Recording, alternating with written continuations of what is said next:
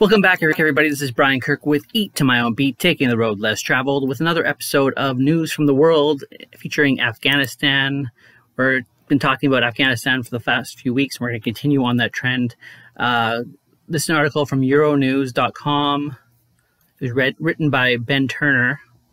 It came out at 4:41 Pacific Standard Time, I believe. Girls, the biggest losers after a year of Taliban rule in Afghanistan. Girls are bearing the biggest brunt of Taliban rule in Afghanistan, according to a new report by Save the Children. Nearly a year since the group swept back to power, young girls are more likely than boys to be isolated, hungry, and depressed, research shows.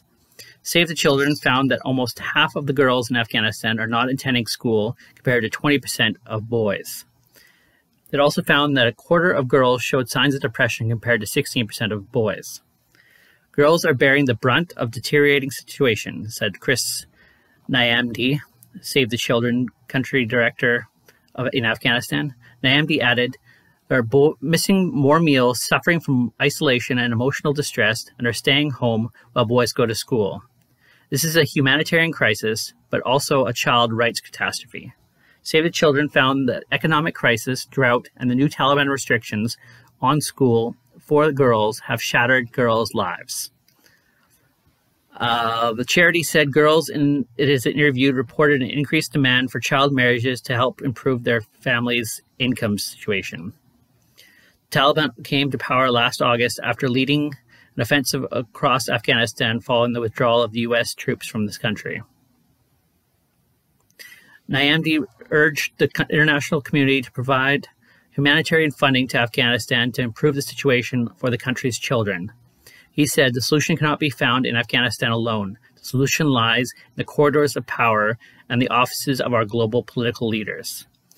If they do not provide immediate humanitarian funding and find a way to revive the banking system and support the spiraling economy, children's lives will be lost, and boys and girls will lose their childhoods to labor, marriage, and rights violations.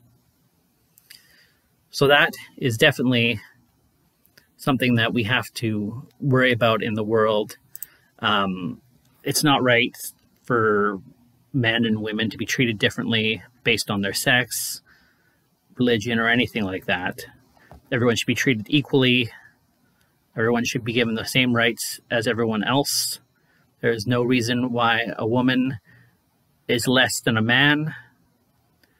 And I believe that Afghanistan's got a far way to go, especially with the Taliban in control there, to rectify the situation there. And when it's happening to children, especially when children under the age of 10 or 11 are suffering from depression already, that's a scary thought.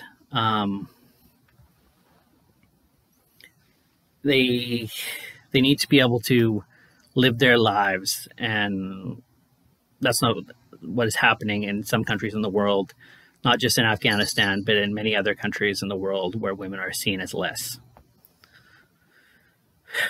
Anyways, next week we'll go back to Afghanistan and feature some more stories.